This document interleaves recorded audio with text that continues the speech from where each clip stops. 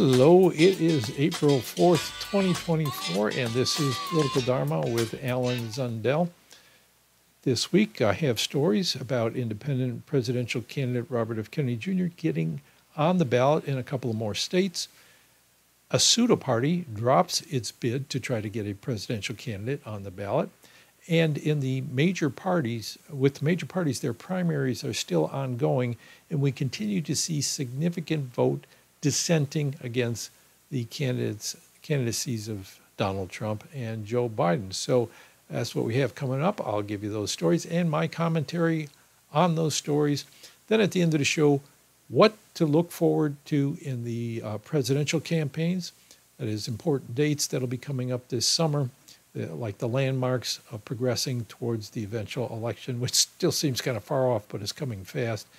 And finally, some updates on this show, things I would like to talk about in future episodes as well, and other changes going on. But first, for the sake of you who are new to the show, or those of you who have a short memory, I did have thumb surgery a couple of weeks ago. They took off the cast, but I'm in this temporary splint now, which means my fingers are a little more free on my right hand, which is my dominant hand. So I can do a little bit more on a personal level, but still it makes it hard to do adequate pre-production for this show, as I would normally like to do, digging up more stories. And I hope to get back to that as my hand continues to heal. It also makes it a little awkward sometimes to do transitions on this show, so give me a little allowance there if I come up with the wrong slide or something like that. So that's what we got in the works. And first story up is Robert F. Kennedy Jr., the independent candidate this year for the presidency. Not the one, there's two of them. Also have Cornel West running, but not a lot of news about him, I am sorry to say. Kennedy, his campaign managed to get on the ballot in the state of North Carolina, and they did this as not putting his name as an independent candidate, but putting his political party, We the People, on the ballot, and then that party is going to nominate him as its presidential candidate, which is the same thing that Kennedy's campaign did in Hawaii. And in Idaho, he got on the ballot as an independent candidate, as he has in a few other states like Utah and Nevada. So that brings us to a total for Kennedy. If you're watching this, you can see it on your screen. Kennedy's on the top there in the light orange. Total of 10 states that he has enough signatures to be on the ballot in. If I'm remembering right, those are Utah, New Hampshire, Nevada, forgetting the rest, Georgia, Michigan, I think. Anyway, I'd have to scroll through them. But that doesn't mean he'll actually be on the ballot in all those states, because there is a effort, half of those, about 4 of those, were collected by American Values 2024, the super PAC that has been backing Kennedy's campaign. And I'm trying to make a transition again here. Okay, there we go. About 4 of those states, American Values 2024, super PAC that's not supposed to coordinate with his campaign in order to qualify to get larger donations, has been challenged. The Democratic operatives have been busy and writing letters to secretaries of state saying this was some kind of illegal coordination with the Kennedy campaign, which is also gathering signatures to get on the ballot. And so they're challenging whether they can get on the ballot in those particular states. I wish I could remember them all now. I thought I could, but Georgia, South Carolina, I believe, Michigan, forget what the other one is. But even though they have enough signatures, that's not a guarantee yet that he's on the ballot. He is definitely on the ballot in Utah. I'm pretty confident he's on the ballot in Hawaii. The We the People Party is. But overall, that brings us back to the subject of him trying to get on the ballot. And they're doing something novel in, let me get out of the background there. See, in Iowa, they are holding an assembly In Iowa, you only need to gather 500 eligible voters together in the state at one time. And if they each sign a form attesting that they're present at the event and want to put Kennedy on the ballot, they can do that. So 500 people doesn't sound like a heck of a lot for somebody with Kennedy's fame to identify in Iowa and get together. So I think they have a good chance of doing that. Now, here in Oregon as well, it's the same type of situation where the transitions here are getting a little tough. Same type of situation in Oregon where there's been talk of trying to get together an assembly, but they need more than 500 people here in Oregon. I think it's more in the like 1,000 or 1,500 range, maybe 1,000. It's not impossibly large, but it's also not really easy to get them all together at one place in time. So I think they might attempt that there, or they might simply go the route of trying to get the signatures to get them on the ballot. Anyway, that's jumping way ahead to Oregon. So I think they'll be successful there now. That's the stories about him getting on the ballot. He's making progress, and as deadlines come up, they're going to want to get going on a lot of these others. Now that he has a vice presidential candidate, Nicole Shanahan, he is able to get on the ballot in nearly half the states, I think, require a vice presidential candidate to be named in order to get on the ballot. And since he named Nicole, he will they'll be making swifter progress in getting signature gathering started in a lot of states in the next month or two or three. I think deadlines, all the states have different deadlines for getting the signatures in. Some already passed or we're very close to now, and the latest are in August. So he's got time in some states to do this, but then again, some states have very high populations, so it's going to be really hard to get those. The hardest one really is New York, because they have a tight deadline. You got to start. You can't start later than a certain date, and you got to be done by another date. And I think it's a very short window, like about 2 months. New York is a big state, and they got a high population. I think the requirement, I should have looked this up before. That's one of those pre-production things. But Texas is a tough nut to crack to get on the ballot. So when they do that, you can really celebrate that they have a pretty efficient and effective campaign. Now, on the subject of him having a vice presidential candidate, Nevada, as I said last week, is holding off from approving their signatures because they said he needed a vice presidential candidate on his petition and on his declaration of candidacy, even though they told him ahead of time he didn't have to do that. So that's unresolved as well. He may have trouble getting on the ballot in Nevada or have to start all over again gathering signatures. Kennedy's campaign did say this week that they're going to bring this to court if they have to. So we'll wait to see how that turns out. Where are we at now? On the subject of vice presidential candidates, some of you were rooting for Tulsi Gabbard, the former congressperson from Hawaii, who is kind of a very independent figure, just like Kennedy. She left the Democratic Party to speak her mind more freely. She's not currently in office, to my knowledge. She's more appearing on podcasts and things like that, like Kennedy does. So some of you were hoping for her. There was a news story this week that she said she had been in talks with the campaign, with Kennedy's campaign, to be a vice presidential candidate, but she said it didn't work out. And the campaign said something similar along the lines of they were in talks, but it didn't work out. So for you Gabbard fans, it wasn't, at least to all appearances, it wasn't one side or the other simply saying no. It was mutual decision, I guess. This reminds me of how several shows ago, when Kennedy was about to appear in Hawaii, there was speculation, which I repeated, that maybe that was he was going to announce Tulsi as his vice presidential candidate at that point. So now I'm curious if they had been in talks just previous to that, and they were hoping that in Hawaii, where she's from, he could make that announcement of her. But that's water under the bridge at this point, right? So what's up next? Let's see. The No Labels pseudo party, I call it a pseudo party because it hasn't really organized itself as a party. It organized itself as a pretty much as a kind of a social welfare organization, maybe even a PAC. Again, one of those things I should have double checked. But in order to accept donations from donors can remain anonymous, they did not organize as a political party, but they raised money and they used it to try to start signature drives to get on the ballot in various states. But this week, let us look at this one. They bowed out of the race.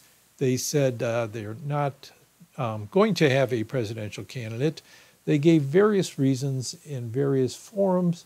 And let me bring this one up, it's a different story from a different publication.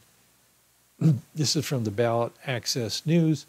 They talked about how, well, first of all, they had a 20-minute Zoom meeting with some of their main supporters and talked about the fact that they're going to give up on getting a presidential candidate. They didn't say much about where No Labels already was able to become a political party, get on the ballot, what they're going to do about that, if they're going to withdraw that application, or they're going to allow other people to run under the label for other offices, or whether they continue to work for easier ballot access for future elections. They didn't say any of that.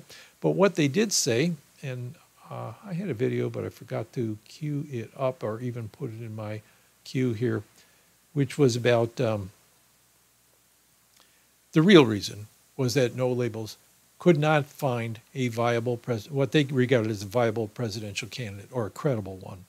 They were turned down by a lot of people they approached, and I assume they were approached by some people that they thought would not be able to run an effective campaign, getting enough attention or having a much success to speak of. Just didn't work out for them, so they're done in the presidential race, which takes away a lot of the focus of the Democrats from worrying about a centrist candidate pulling votes from Biden, who is often presenting himself as a centrist, not giving in to the far left, which to me is, simply New Deal Democrats. It's about as far left as most of them go.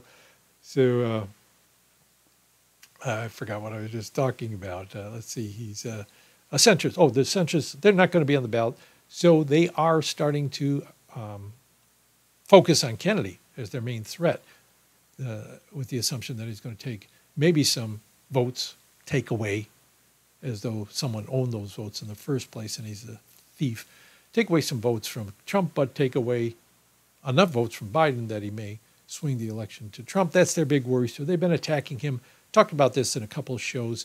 They got this big operation going on, including many organizations affiliated with the Democrats, the Democratic National Committee, the Biden campaign, paid operatives and opposition researchers. They're starting to do a lot of this. And you're going to see more and more news stories focusing on Kennedy, particularly on stories that are designed to make him look bad. And of course, they do that with every candidate for election, for the most part, because those are the things that people like to read. They like negative news more than positive news. I'm not going to spend a lot of time trying to cover each one of those stories and parsing out where I think it's accurate or where I think it's skewed or biased. A lot of them are biased. They're just biased towards the negative in general. But in Kennedy's case, there seems to be an effort mostly to focus on things that he's not running on. His big issues, as far as I can tell, have been the corporate capture of the government bureaucracy as well as politicians in Congress and the presidency. He wants to undo that. And chronic disease, the epidemic of chronic disease. Now, both of those issues are important to me. We've had chronic illness in our family, and I know from meeting lots of other people in a similar boat that this is widespread. You might think this is only related to vaccines. I don't think so. In the Kennedy campaign even, I don't think they're just focusing on that. They're looking at a variety of causes. Anyway, they want to focus on chronic illness and corporate capture of the government. I think those are important, but you rarely see them come up in stories. Usually they're focusing on specifically on what they call anti-vax, vaccine skepticism, being the spoiler, the horse race thing. So anyway, I'm not going to be parsing out every article that appears because there's going to be a lot of them. What I'd like to do is something different, which I will talk about in a moment. What else is up? I think I had a third story here. Oh yeah, the major party primaries. So the major parties, even though Joe Biden and Donald Trump each have gained enough delegates in the early primaries to be their party's nominee, there's still primaries ongoing. And in these primaries, there have been a lot of voters who have been voting on the Democratic side for uncommitted or uninstructed or similar things as a protest against the Biden administration's support of Israel's, and I'm willing to call it a genocide in Gaza, because it has more and more looking like that they're trying to wipe out that culture and totally displace the people who have been living in that area for a long, long time. So let's take a look at what the results have been. All right, I've put it up on the screen, and I'll walk through it for those of you who are listening to this as a audio podcast. So on the Republican side, the 4 states last Tuesday held primaries: Wisconsin, New York, Connecticut, Rhode Island. And what you see is that in just about all these cases, Nikki Haley, who has already suspended her campaign and given up, no use in campaigning when somebody's already in effect won the nomination, but she's getting anywhere from a little over 10% of the vote to a high of 14%, 10%, 10.6% in Rhode Island, 14, let's go upwards. 10.6 in Rhode Island, 12.9 in New York, 13.1 in Wisconsin, which is a swing state, and 14% in Connecticut. Now, Donald Trump has not gone into the 90s in any of these races. He's in the low to mid 80s.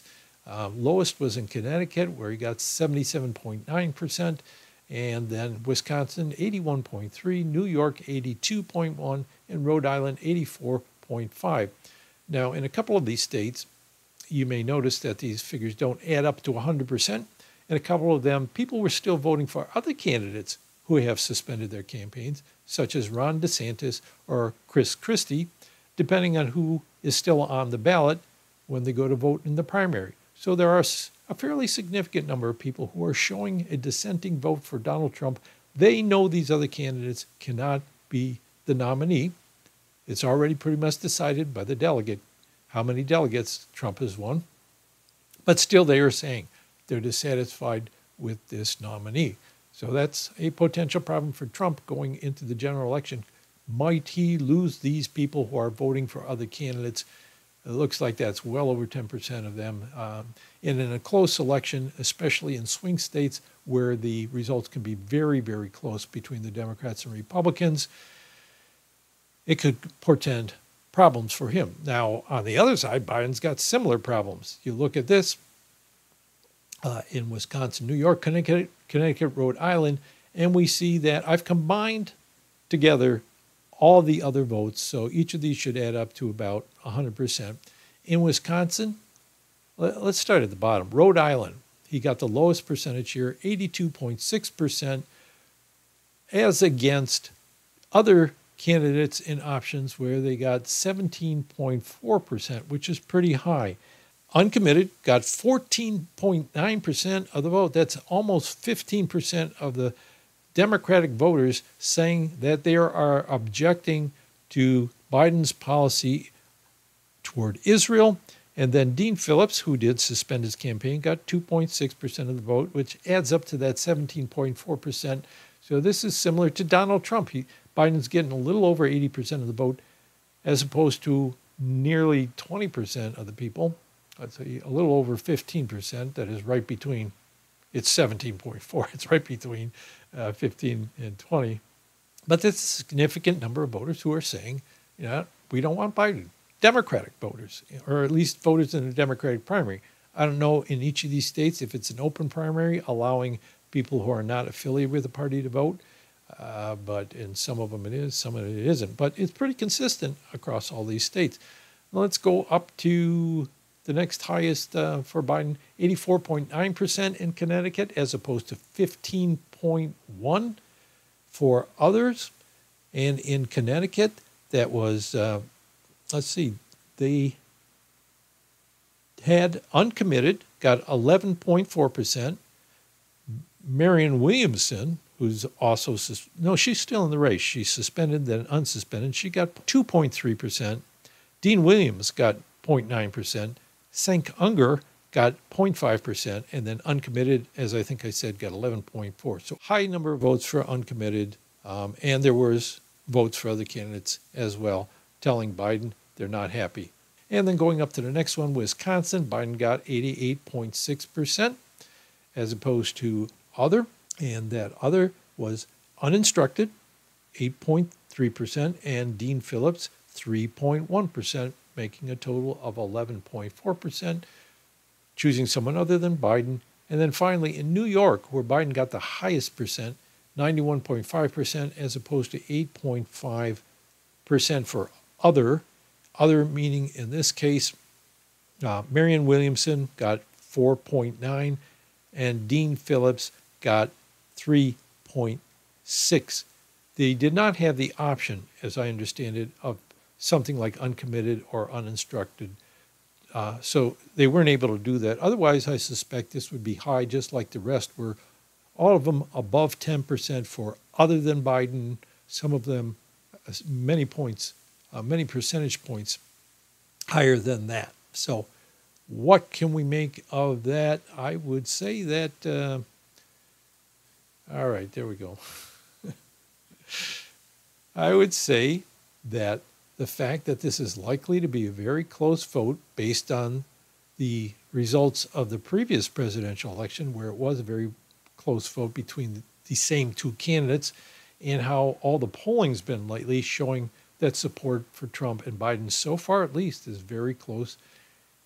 That means that there are going to be enough dissatisfied people with the major parties that there's going to be a defection, very likely, to alternative candidates, which is one of the reasons I've been covering them. Also portends to me the potential for a significant realignment in which kind of groups going forward support each of the major parties. Now, Kennedy, being a part of this race, if he really does do well, and so far he's doing fairly well getting started, we'll see if he continues to build on his success so far, getting on the ballot and being in the public eye, getting high favorability ratings, and not huge support in terms of polls of who you would vote for, but still higher than most alternative candidates or minor party candidates. So if Kennedy can really build on this, that means that he might even get some electoral college votes. And of course, the hope is that he's going to get enough electoral college votes to win the election outright. Even if he doesn't, he might get enough in a close race to swing the outcome to the to the House of Representatives to finally decide who's going to be president.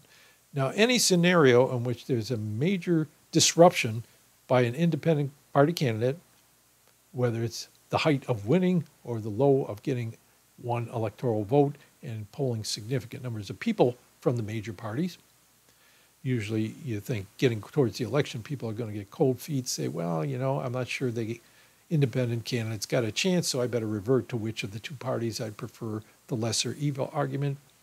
If a candidate is an independent or minor party candidate who's doing particularly well, that will encourage more of those voters who are a little uneasy about it to take a chance on that candidate. Could snowball into something significant. And I think at the very least we could see a major shakeup in the two parties. I think already there's been somewhat of a shakeup. Trump revising somewhat the Reagan coalition behind the Republican Party that's been in place for pretty much since the 1980s. Trump, of course, still basing his main source of support on the business class, particularly smaller or local regional wealthy people, millionaires, billionaires, and the evangelical vote, which has been centered on abortion primarily. And now that the Supreme Court has overturned Roe versus Wade, how many of those evangelicals are going to continue to stick with Trump? What else does he have to offer them other than a very unchristian life? And there's a lot of pushback on abortion. So there may be some this disenchantment among the evangelicals. And finally, Trump's coalition is made up of all these people that he's brought in, who I would call the unattached, or the people that have gotten disoriented or outside of the mainstream. They've detached themselves from the mainstream because they're so sickened by things that are happening. So I would say this is QAnon type people with these types of beliefs. These types, meaning some of them may make some sense. I don't know. A lot of them don't. Or people who are white nationalists. They've been covertly part of the Republican coalition since Nixon at least, but more overt now. So bringing in these people that are kind of detached from the mainstream of politics as we've understood it, he's brought a lot of those in. So how the party might change and who might compose the main groups behind the Republican Party could change. On the Democratic side, Biden, I think, has rearranged the Clinton coalition that's been in place since the 90s, stuck with it to a large degree, but he's been trying to move a little closer, keep the progressives a little more in. Of course, Clinton tried to do that, but he was, Biden's being a little more, trying to throw bones to the progressives. I think the main difference with Biden is in his economic policy. He's moved a little bit away from neoliberalism, which is the whole trend of cutting government spending, cutting taxes, cutting regulations, promoting this whole worldwide free market that has not worked out well for the American worker. Trump's picked up a lot of those dissatisfied workers. Of course, the Republicans have been doing that since Reagan. And Biden's made a play for those workers as well, showing some support for unions. And anyway, he's trying to maintain that Clinton coalition, keep it organized around a somewhat different policy of infrastructure investments and more of a national economic policy program. I don't know how much of that has got across to people. I don't think a lot. I think he's losing a heck of a lot more people because of his stand in about Israel and Gaza. So it could be a very interesting race. It has been an interesting race. And I'm seeing time is already running out. I can't believe it. Did I have anything else that I wanted to do? Oh, yeah. Let's turn to this thing. Here's the schedule for what's coming up in the presidential campaigns. As you see, at the end of May, the Libertarian Party is going to hold its national convention and choose its nominee. I haven't been talking a lot about the candidates for the Libertarian Party. There's a lot of them. I think they're all white men, and I simply don't have the resources to cover them all. But once they get their nominee, I'll be taking a look at that person. And in July, the Green Party holds their convention. To all appearances, it looks like Jill Stein, who's been their candidate twice previously, will probably win that nomination. But there is other candidates who are running for the position, and they may have a surprise upset with if Stein is regarded as the frontrunner. So I'll also be interested to see who's that going to be. Republican National Convention that's simply going to coronate Trump. He's already won enough delegates. Of course, between now and then, who knows what happens? Major health event, he could die, he could be in prison. Nobody knows. I doubt if he'll be in prison. At most, they put him in house confinements, I think, but that could be a black mark on him. And the Democratic Party would nominate Joe Biden unless his wife thinks his health isn't going to permit it, or in some other way, the process gets derailed. I put presidential debates in question marks because they have not yet agreed to have presidential debates. Trump has been saying he's willing to debate Biden, but Biden has not responded with dates to set up for this in the fall.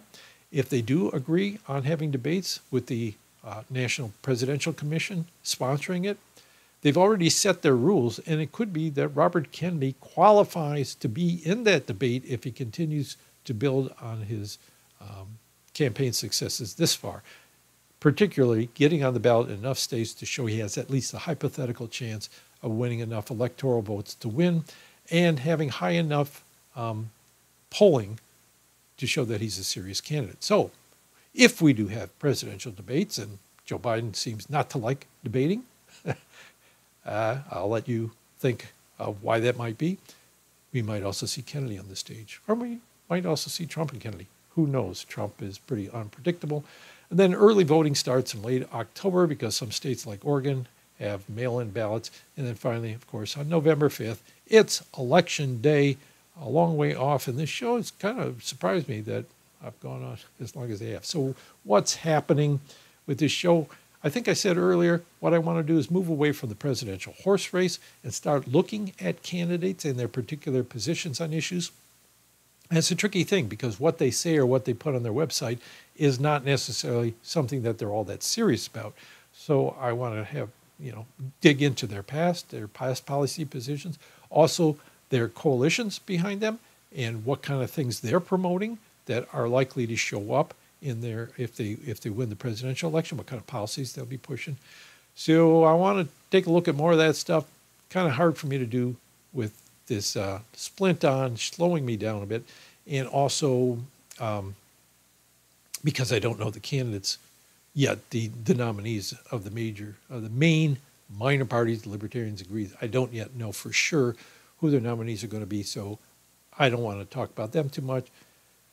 So we might have a challenge just coming up with things to talk about the next few weeks. But I'll continue to report on occurring events and start transitioning into that, looking a little more closely at the various candidates and their positions that they're taking. If you like this show, please hit the like button, depending on where you're listening or watching it from.